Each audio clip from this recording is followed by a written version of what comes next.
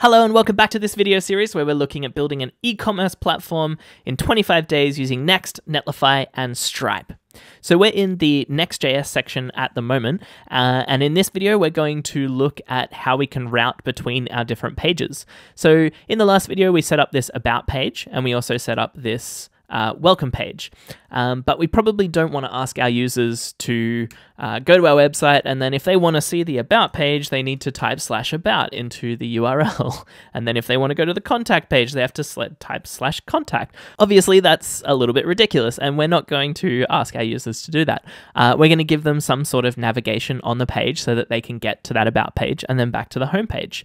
So let's head back to our application and make sure you're in the pages/index.js file. And rather than just returning this div, we're going to return a little bit more than this. So we're probably going to need a few more lines.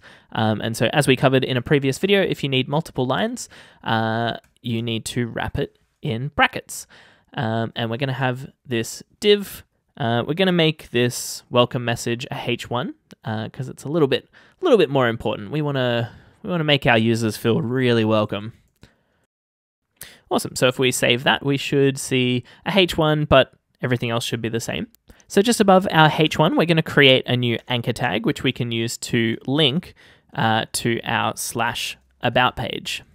And then we are just going to add some text there that says about and save that. Okay, so if we click this About link, then we're on the About page. But then we probably want like a home link or something like that to go back to the home page. But if we think about other websites that we've interacted with, it's probably not very common to just have like a link to the top to go to some page. It's probably more common to have like a navbar. Like if we look at the Next.js docs, we have this docs page, which is what's highlighted, and that's what we're looking at. And then we can go to blog, or we can go to analytics or whatever. But this top section stays the same no matter what page we're on. So we want to build a consistent navbar that's going to allow us to go to the different pages that we have in our Next.js app. Okay, so if we head back to our app and back to our homepage, we probably want to add a home button to the left of this. So let's do that in our code. So we can just duplicate this anchor tag. We can make it just go to our root directory, and we can say home.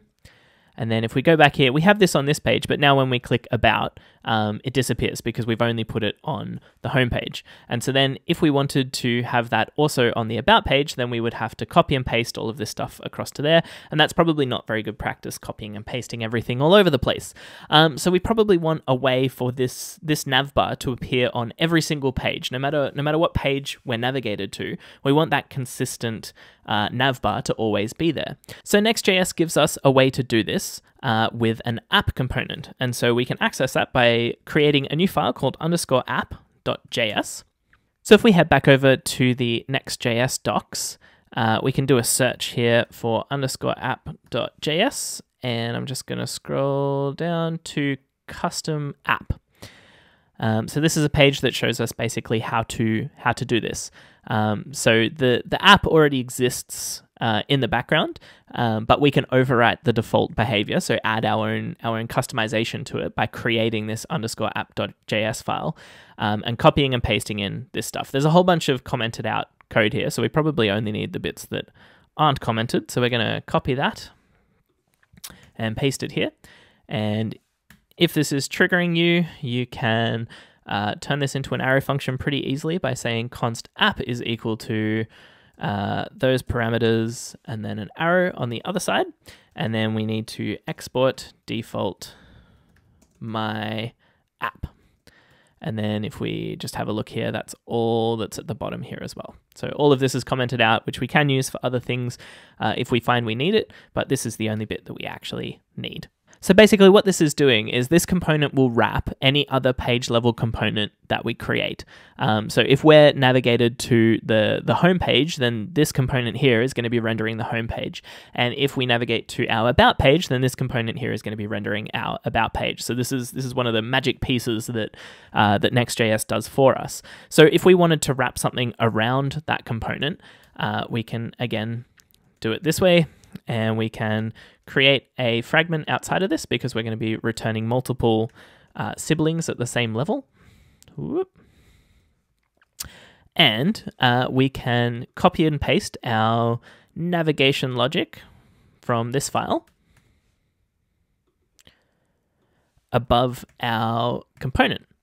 And we will also need our closing rounded bracket. So our return should have an open rounded bracket, closing rounded bracket, and then we've got our markup for our navbar. So now if we head back to our application, on our home page, we'll see this home and about. And then if we click on the about page, we'll see home and about. And then if we click back to home, we'll see home and about.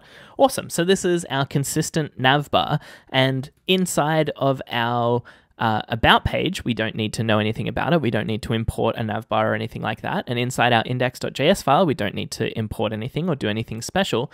This underscore app.js file is wrapping every one of those components. And so anything that we put above here is going to appear above, and anything that we put below here is going to appear below. So I could create a footer here that says, John Myers was here. So if I save that and head back to our app, you'll see that on our home page, it says John Myers was here. And on our about page, it says John Myers was here. And you see that's rendering below the about page part here and our welcome part here, because in the markup of this file, this represents our page component. So this represents what's actually rendering on that page. And we've got our navbar above that, and we've got our footer below. And so that's how it renders in our app.